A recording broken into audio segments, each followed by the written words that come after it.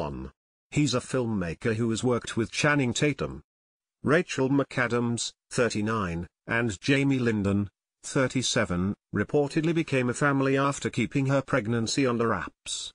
The couple supposedly welcomed a baby boy into the world. Will this kid follow in the family business?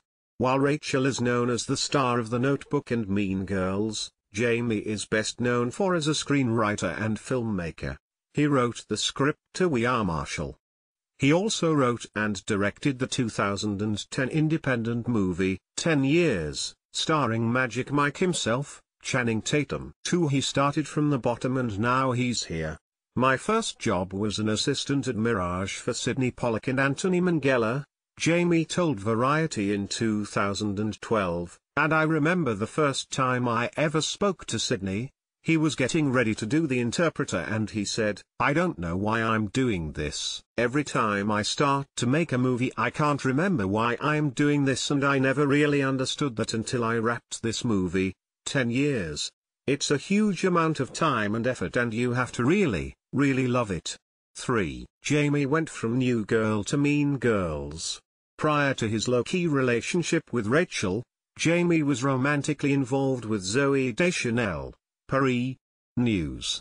The two were together from 2012 to 2014. Prior to Jamie, Rachel was involved with Ryan Gosling and Michael Sheen. She and Jamie were first linked in 2016. 4. He won big on The Price is Right. After he graduated from Florida State University, he headed out to California to pursue his dream of making movies. He and his friends had tickets to a taping of The Price is Right, and Jamie actually made it on stage to play one of the games. "I won $5,000 and a Tuscan wine server cart," Linden shared with FSU's website. "The money actually helped me stay in California longer than I had planned." 5. Jamie's pals with Scott Porter. Jamie grew up in Winter Park, Florida, attending Lake Howell High School.